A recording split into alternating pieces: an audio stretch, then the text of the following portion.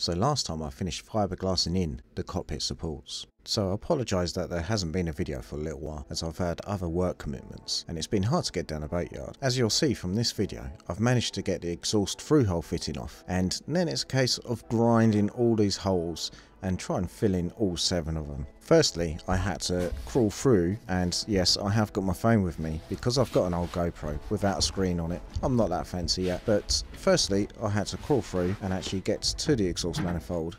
I used some plumber's wrench, I think it's called, and just undid the through hole fitting. This is so I could push it through and give myself a bit more space to cut the through hole fitting out. And what a great opportunity for a nice little time lapse.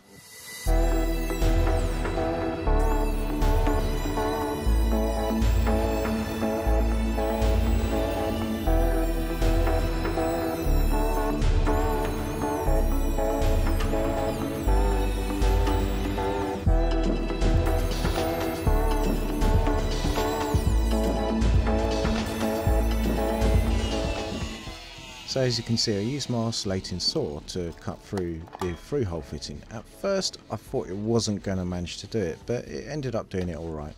So after cutting the through hole out, I could actually lever and get the exhaust fitting out, which still had the tube on, which made it a little bit more difficult. Next I taped inside the hole to stop all the dust going in when I started grinding, but I also needed to give it a little bit of a wipe down with some acetone and a cloth I had, and I just made it more messy.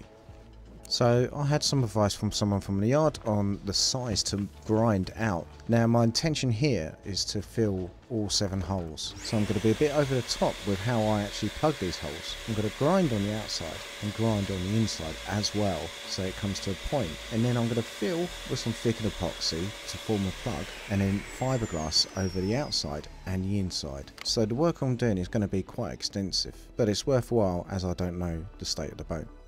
Now I did try my shroud that goes over the angle grinder, but then discovered that the plastic stops me from actually grinding, which defeats the purpose of it.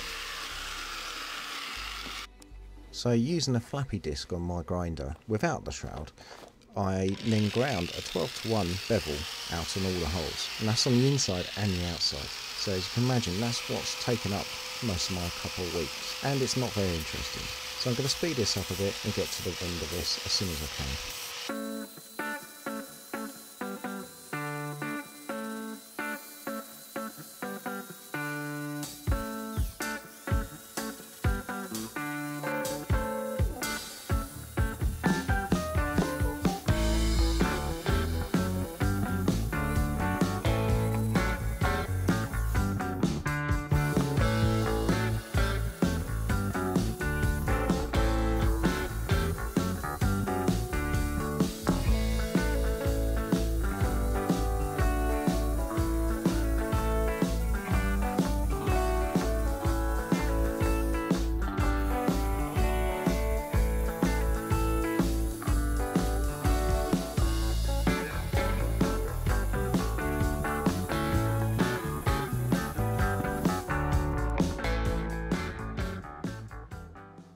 Did have to give the inside of the boat a complete clear out though before I started grinding inside, but I did find something that made a perfect template.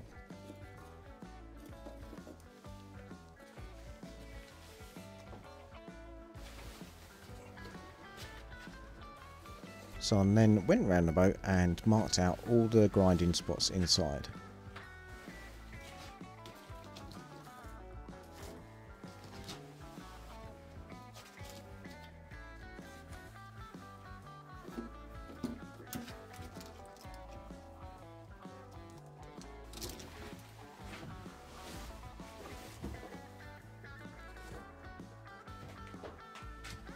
So I couldn't film whilst I was grinding inside the boat. I think I would have ruined my camera.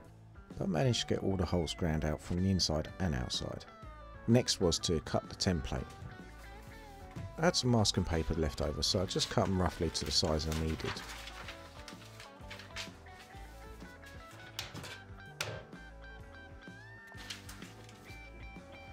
Using the paper, I traced out the outline of the inner hole and also the outer edge of where I've ground down.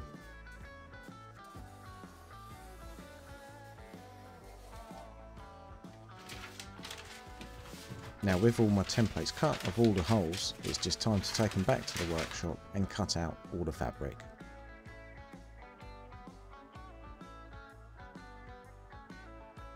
Back down the yard, and I've traced an outline of where I want a plug to go that's made out of cardboard to stop all the thickened epoxy leaking out. Now I covered the cardboard with some black plastic liner, the shape of the circle cut out in the middle as well, as you can see. I added some peel ply over the top, and that was to guarantee that everything came off and I didn't stick an extra part to the boat. Then it's just a case of cleaning down again with some more acetone and getting the surface ready before I put the back of the plug on. Then I just simply sellotaped this to the hole and then realised I had to take it off again because I hadn't put the thinned epoxy on the peel ply. So once all of that was sellotaped to the side of the hole, it was simply a case of mixing up some thickened epoxy and squeezing as much in there as I can and covering it with some peel ply just so it's easy to sand down and fiberglass over at the end. And I held it with a small metal pole just to make sure it didn't fall off. But you're going to have to wait until Sunday to see how it all turned out.